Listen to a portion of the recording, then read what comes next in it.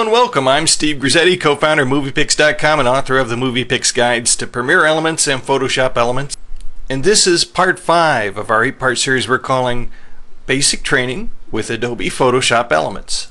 In this particular session we're going to talk about scanning. Now scanning is a little unusual as a technique with Photoshop Elements because technically you're not using Photoshop Elements to do your scanning. It's actually the scanner software that's doing it. However, you're operating the scanner software from within Photoshop Elements. I'm going to show you how to access that. Your scanning software may vary a little bit from this, but the techniques are basically the same. And then as a bonus, I'm going to show you a more advanced kind of cool feature that's in Photoshop Elements. So the way you access your scanner is you go to the File menu and you select Import. And there should be your scanner. Usually when you install Adobe Photoshop Elements, it will automatically pick up your scanner and add it here to the software. So it's kind of linked to it as a plugin. Now I have an Epson scanner, so it's going to launch my Epson scanner software. Here it is. Now, like I say, your scanner software may vary a little bit, but basically you have the same sort of settings in all of them. And that is, you can select whether or not it's going to be in color or in black and white. You can select whether it's reflective. Some scanners have the ability to shine through a transparency or a piece of film or a negative and scan that way.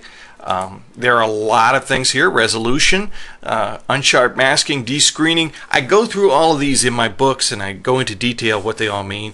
Basically, you're setting it up and your main concern is whether or not it's color and what your resolution is. I like to use a high resolution and then res down the photos once I'm actually editing them. There are two parts to scanning, usually a preview and a scan. And a preview will just basically show you what's on the scanning table. So let's click Preview. And here my scanner is showing me what's on the scanning table. Now there's no need for me to scan everything on the table, but I do want to scan my photos. Now you notice my photos are crooked. Normally you'd try to make your photos a little straighter than I have them positioned on here. I'm going to use this, however, to show you a cool trick. So I'm expanding the dotted line here, my marching ants, my selection area. This is the area that will actually be scanned at the resolution that I have set in my scanning setup here, which in this case is a 300 dpi resolution. Now I click Scan. It's going to give me a high resolution scan. Should take just a couple of minutes. Depending on the speed of your scanner and the speed of your computer, it could take a couple of minutes. Okay, I now have a scanned version of this picture. It's out here in my editor workspace in Photoshop Elements. So I'm going to close my scanner software now, clicking the close button. And now these are the photos that have been scanned into my Photoshop Elements program. In the past, you used to have to cut and paste each of these pictures and put them into separate documents. But Photoshop Elements comes complete with a really cool little feature called Divide Scanned Photos. Now what's very cool about this feature is that not only is it going to divide the photos, but it's going to automatically straighten them out too. Isn't that a cool thing? This tool is located under the Image drop-down in the menu bar. Divide Scanned Photos.